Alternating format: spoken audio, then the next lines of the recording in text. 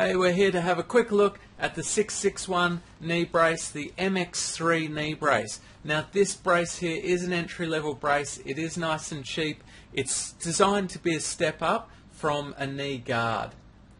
Now keeping that in mind, it isn't all bad, but it isn't all good. So it is a nice cheap knee brace. However, it is an aluminium frame and there is no adjustability or sizing in it. So you have to get the right size when you buy it in shop. Make sure that you get fitted up properly.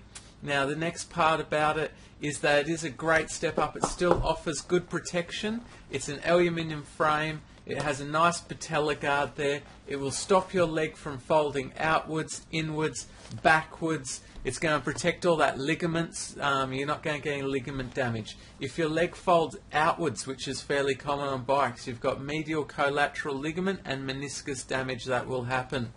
The other one, which is common on bikes, is the knee folding backwards on itself, which will cause ACL or anterior cruciate ligament or posterior cruciate ligament damage, depending on which way the leg folds. There's also rotational injuries. This one might not stop rotational injuries so much, but they're not a huge factor on a bike anyway. So, it's a nice solid guard. It's going to protect you from blunt trauma injuries. It's going to protect you from folding. So it is a good step up from nothing. However, there are some problem factors. 1, lack of adjustability. 2, these hinges.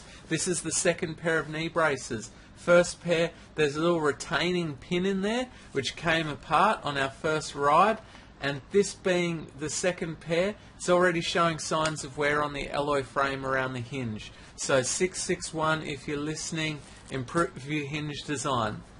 That is the flaw in this. Otherwise, we're all for safety gear. We love safety gear, and that this is a nice entry-level cheap knee brace. It has good padding, nice thick straps, and it is going to protect your knee from a lot of damage and injuries. However, there are some downsides to it. But, you know, you get what you pay for. It is a great step up from a knee guard. So, that's our first little initial look at these. Hope you've enjoyed that. All the best. See you later.